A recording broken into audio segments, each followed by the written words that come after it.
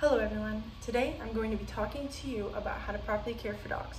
But first, I want everyone to close their eyes. Now, imagine you're walking in your neighborhood and on the side of the road you see a dog. As you approach the dog, you see a couple things wrong. You can tell they're very sick, you can see their ribs, and overall you can tell they're very unhealthy. Now, imagine a happy, healthy dog, a dog running in a field, wagging their tail with their tongue out. Now open your eyes. You can tell which dog was properly cared for and which dog that wasn't properly cared for. That's why today I'm going to tell you the basic needs you need to know to properly care for your dog. First, I'm going to be talking about the type of exercises you need to know, the type of food dogs should and shouldn't eat and why, and lastly, how to clean and groom your dog. Now that we've gone over these three main topics, let's start with our first one. In a slideshow I made, I have a picture of a dog running in a field. Exercise is a main part of keeping a dog healthy. It keeps their bones strong and it keeps their blood pressure low. In an article posted on June of 2015 called the Better Health Channel, they tell us the breed of dogs as well as its level of fitness and age will also decide how long and how various we should be walking our dogs. Not only is this good to know, but also it's good to know for the owner as well so they get some exercise. Now, I know people are very busy. So if you have no time to walk your dog, as long as you have a field where a dog can run and throw the ball, that's all you need. Dogs love to play catch. Especially with me, I personally like playing games with my dogs if I don't want to take them out on a walk, so I play hide and go seek.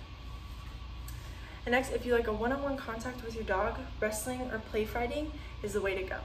This keeps the dog moving around and staying active, and you and your dog can have a great bond. Now that we talked about exercise, let's move on to the types of food that are good and bad for dogs. As you see here in my PowerPoint, I have a picture of chocolate and dog food. An article updated April 22nd of 2019 called the Facty Health. They explain the top 10 foods that are bad for dogs. Have you ever wondered why chocolate was so bad for dogs?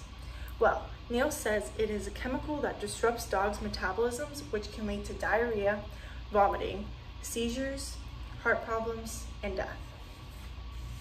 Not only is chocolate bad for dogs, but also grapes and raisins. While they're healthy for humans, for dogs, it contains an unknown substance that is very toxic and can lead to kidney failures for dogs. Now, instead of the unhealthy ways to hurt your dog, here are the healthy ways. On April 22, 2020, NBC News by Jessica Magala said that premium dog food will include meat for protein, vegetables, fruit, and omega. These things are all great for dogs. These keep them healthy and active. Moving on to my last topic, let's talk about cleaning and grooming. Here in my last picture is a PowerPoint of a dog being bathed. Now, in an article called RSPCA Pet Insurance, they give you a guide to properly groom and bathe your dog.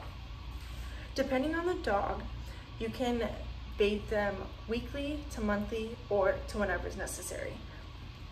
When you're bathing your dog, you should look for cuts in the paws, eyes, ears, and mouths. Or not only cuts, but anything that's unusual on your dog. PSPCA Pet Insurance also said to bathe your dog, you should go through these steps: brushing them, water, washcloth, cotton balls, shampoo, conditioner, massaging them, and lastly, towel, and if they've been good, to treat them.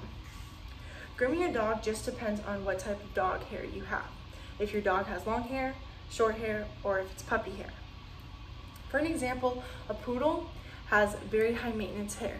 It can be up to weekly to monthly to take care, to bathe and groom a poodle's hair, when a Shar Pei could be whenever's necessary. Today, I've gone over the proper ways to care for dogs. I've explained certain ways to exercise. I've gone over what is good and bad food for dogs and why. And lastly, I explained how to clean and groom your dog. Next time you see a dog, think about the proper ways it takes to care for them. Remember, dogs are just like kids. They take up most of your time. So remember, when you're ready for your next dog, make sure you are committed. And for my last picture in my slideshow, Here is a proper dog that is happy with their family. Thank you.